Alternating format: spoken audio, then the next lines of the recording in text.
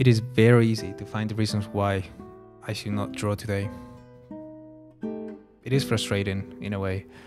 I hadn't drawn for a few weeks, and I had been looking for something to ease me back into the groove of things. I knew I wanted it to be human related or figure drawing related at least, because that's where my sketchbook was at the time.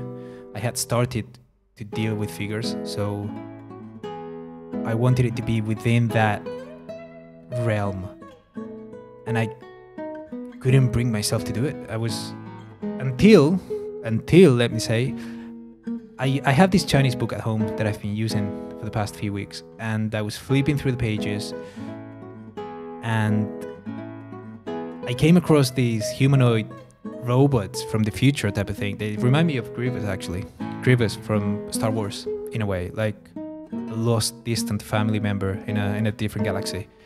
Anyway, so these biped exoskeletal structures that move, that seemed to be as far as my criteria went, to be honest.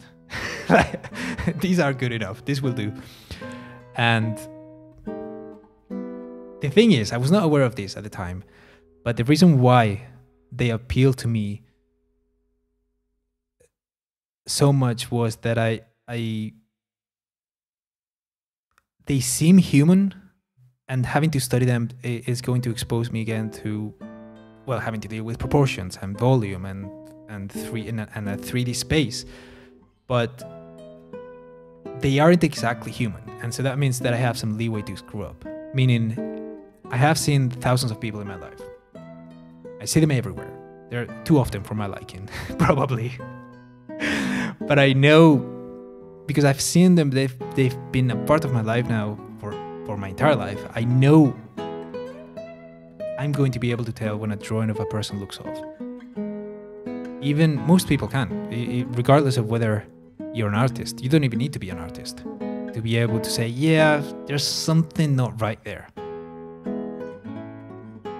I know, even if I don't have the technical knowledge yet, to be able to solve that pose or to fix it and to come up with a solution, I know I'm still going to, I'm gonna know this looks off, this is not right, and it's going to be bothering me, like a kid tugging at your sleeve, telling you, hey, listen to me, I'm not right. And I know you're not right, but I don't know how to fix you.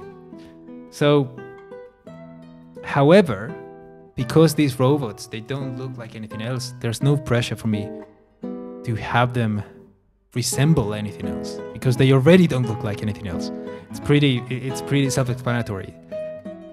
There's no resemblance that my drawing needs to match. And this frees me up to actually get started. I have also been thinking if I'm shooting myself in the foot by allowing me to not have to be too exact with my proportions and having this much leeway. My joints can twist in ways that maybe a human joint would not be capable of. And maybe this is going to come back and bite me at some point later down the line. I don't know. In any case, I'm planning to have this phase be brief. I'm only using this as a tool to get back into drawing. That's all.